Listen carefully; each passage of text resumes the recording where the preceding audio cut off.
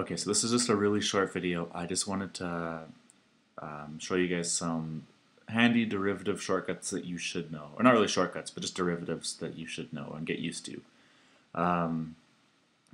We could go through and prove them all, but that's not really necessary.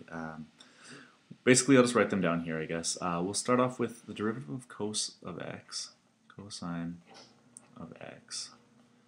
This is, sorry, f of x is equal to cos of x, then f prime at x is going to equal to the negative sine of x. Alright, so the next one, let's do, if we say g of x is equal to sine of x, then g prime at x is actually equal to cos of x, cosine of x. What are some other ones? Let's do, let's call this one h at x is equal to, let's see if we had tan x.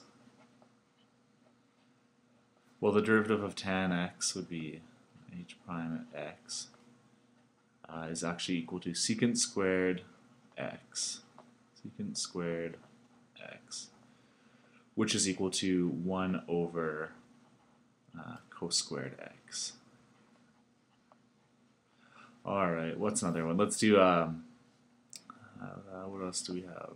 I don't know, let's call it a at x. Another function, a at x. If you have a function that's ln of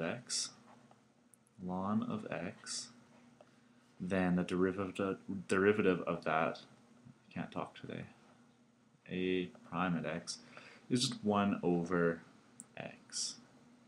And the last one I'll just mention here is, let's call this b at x, I guess, our other function.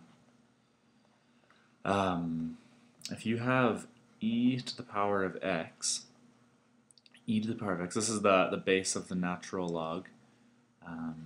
This is kind of cool. B prime at x is still e to the x. And what that means is that this function e to the x that looks something like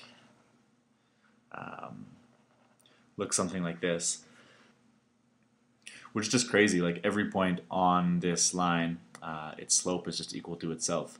It's like, just boggles my mind a little bit, but yes, the derivative of e to the x will always just be e to the x.